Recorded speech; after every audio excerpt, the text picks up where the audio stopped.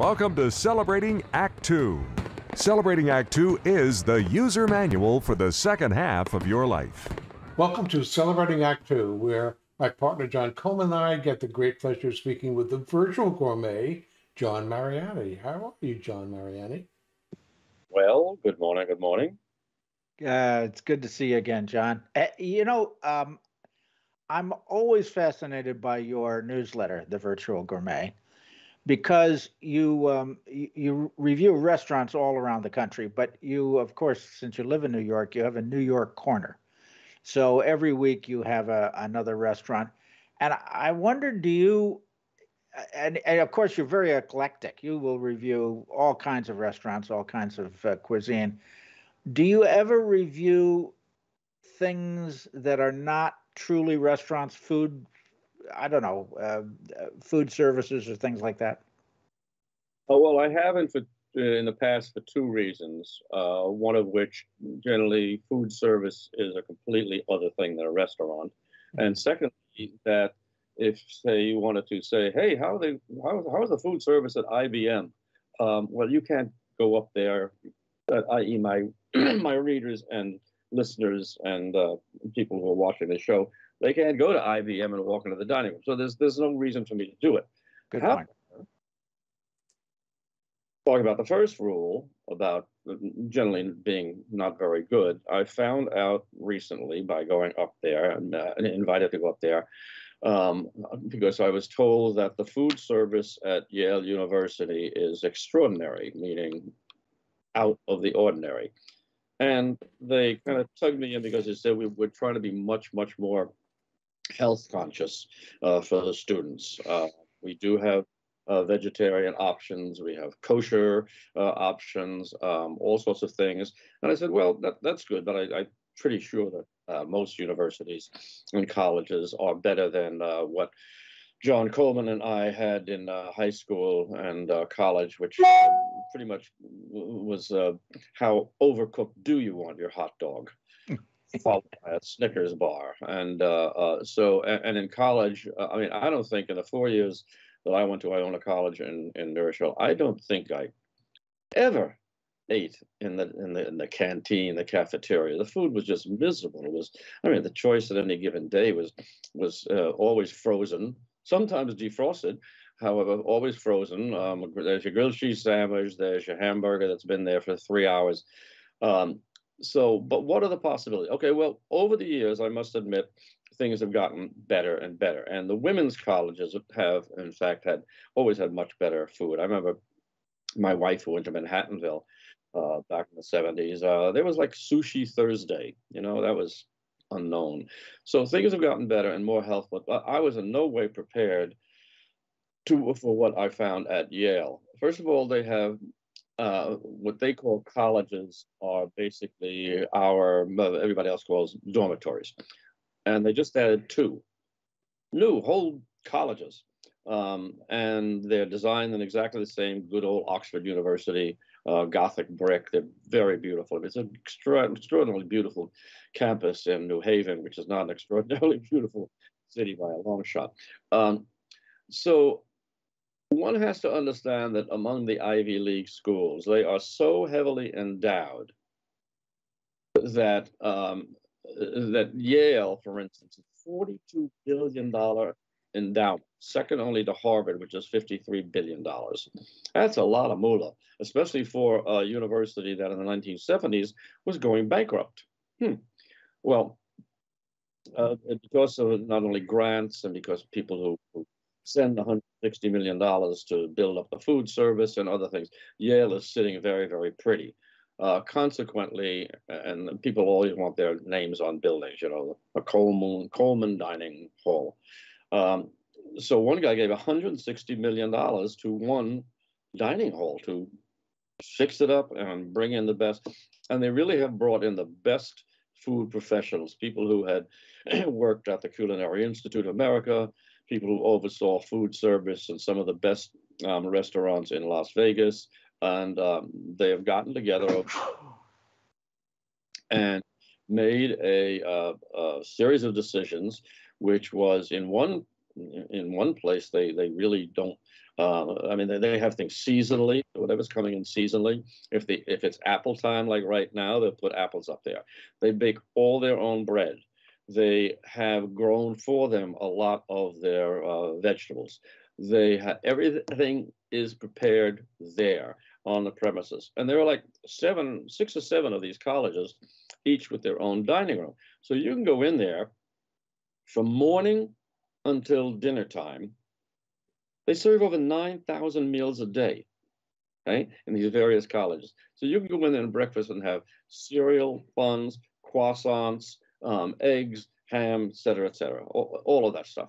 Then for lunch, and it's amazing to see, at 12 o'clock, there's kind of like nobody there. 12:15, 300 kids come in and sit down. And they know, and they're like cow. You can see the cows moving down the hillside into these dining halls, and they will have a choice of course, salads. They will have a choice of 2 different kinds of New Haven style pizza, which I can get into sometime. 2 different kinds, the Pepe's kind and the Sally's kind. They will have fried chicken most days. The biggest seller is a massive grilled cheese sandwich that is made with extremely fine bread that they bake, and dairy products and cheeses they get from New England. And this is an everyday thing. Apparently their grilled cheese and tomato soup is their biggest seller. And when I say seller, what this means is that tuition at Yale is $80,000 a year. Mm. It's not as high as you can go. Harvard and Columbia and the rest, all the Ivy League schools are up in that $70,000 to $80,000 range. Within that is the $7,000 food service, what you pay for food service. $7,000 all year long, or at least the 9 months they're in session. Breakfast, lunch, and dinner, $7,000. You say, well, how could they do that? Serve 9,000 meals a day. The reason is that because Yale is so phenomenally rich, and because it is basically nonprofit, so food service is not only not expected to make money, but in fact loses money, which is subsidized by the good fathers and mothers of Yale University. So I should also mention that 45% of Yale students don't pay a penny to go there. It's based on need. And another 40% will get grants, and will get scholarships, and will get and loans and so forth.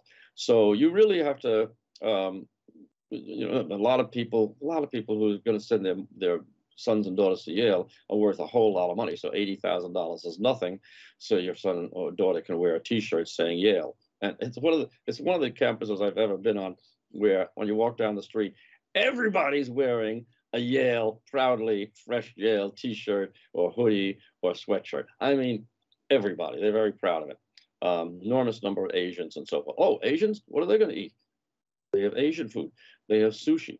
They have one place within the main dining hall, which is called the Schwartzman Center, where the food is even a little bit better and seasonal. And within that, they have kind of in a recess, a place where you do have to pay extra, very minimally extra. They have a gelato bar, they have an espresso bar, and then you go beyond that to a wine and beer cocktail lounge, which is really very pretty and quite nice. And there you will pay a nominal fee. So having told you all of this, it's like, well, so what? I can't eat there. In fact, you can. You can get into the Schwartzman Center, which is their main dining, which goes back. Oh, that's, by the way, the Schwartzman Center dining hall was, if you remember Indiana Jones, the last one they made, which wasn't very good. And there's a motorcycle chase through Yale University where Indy teaches. And they closed down during the summer Schwartzman Center for 2 to 3 months just to get this. They turned it into a library. They even put books there and took out all the food service. But I can only imagine what Universal Pictures paid for that for 2 or 3 months to take over that space. But if you if you don't go into the Schwartzman Center to eat, all you have to do is have a friend, know a professor, be an alumnus or whatever, and you can get into the other places too. So obviously, if you have a daughter who goes there, she'll bring you in to dine with herself. So there is access to the public. And, I was just there this past week and I was amazed, not because I'm silly, nostalgic for the awful food that I had, that I didn't have when I went to college or Columbia. Even at Columbia, I remember the food there was no better than in any other college I ever went to. But I just thought I would report to everybody that I also went to UCLA for a summer. This is way back in the 19th century. But there, the only thing I ever wanted to eat was eggs and bacon every single morning, and instead went down to Will Wright's ice cream parlor and Ships for the rest of my meals down there in Brent. So, Well, it has you been a said few you needed years. to be invited in, so there's no general public access. You would need somebody that is somehow associated with Yale. Well, no, at the Schwartzman Center, you can be a visitor. Ah, I don't think most people know this, or they don't blast it. They don't put a poster outside, say early bird special for all comers. But what I'm telling you is that you can. And as I said, if you're on campus for 10 minutes and you speak to some students and say, "Would you mind if I came in and tested food?" "Oh yeah, come on in, man." That sort of thing. But I'm just telling people this because it's not only feasible to do this, but it is very, very expensive for the university, and that kids today have many, many more options than they would have even 10 years ago. And again, it's all health based. Even the beef is grass fed rather than like corn fed. And as I said, you could be a vegan very, very easily. And they even have a kosher kitchen in one of the colleges. It's amazing, really amazing. so is Yale in your knowledge base, which is not generally the university scene of culinary exploits? Do you know of other universities that might be similar, or is this pretty unique to Yale? Well, Johnson and Wales University in Providence has its own culinary school, like the New England Culinary Institute, which is at the University of Vermont. They do. Certainly, the Culinary Institute of America certainly does. And any university that has, I would say, a nutrition program is more than likely to have much better food. Probably even some of the agricultural colleges, Texas A&M and so forth. I would think that they have better food. But, John, in my experience here in Southern California, we lived near Cal Poly Pomona for many years, and they have a college of culinary hospitality school. I don't know what you call it, but it's essentially a cooking school. Mhm. And they're renowned not for their school's food service, but they're renowned for the students Mhm. cooking at a restaurant. They have their own restaurant, Mhm. so that the students actually serve dinner, cook dinner, serve dinner, plan the menus, all of that delicious cuisine, wonderful food. And I don't think they do it 7 days a week. I think it's like Saturdays and Sundays.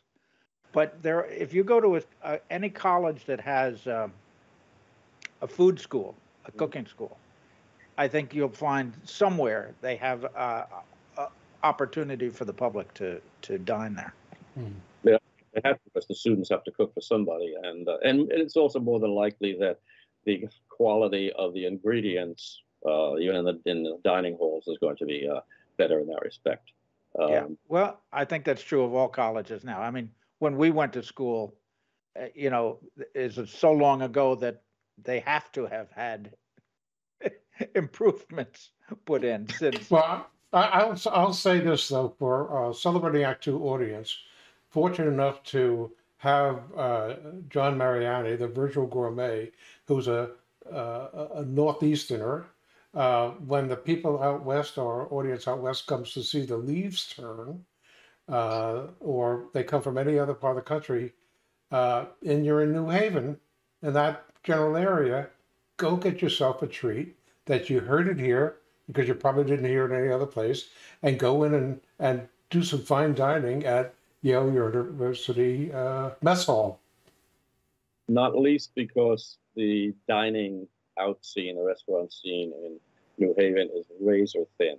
So there are many terrific restaurants. But then again, to visit New Haven, it's everything you'd want to see in New Haven is on campus, including their fabulous art gallery and the British Art Museum, Architecture, Peabody Museum. But that's a 2-day trip. That's not, you're not going to spend a week in New Haven.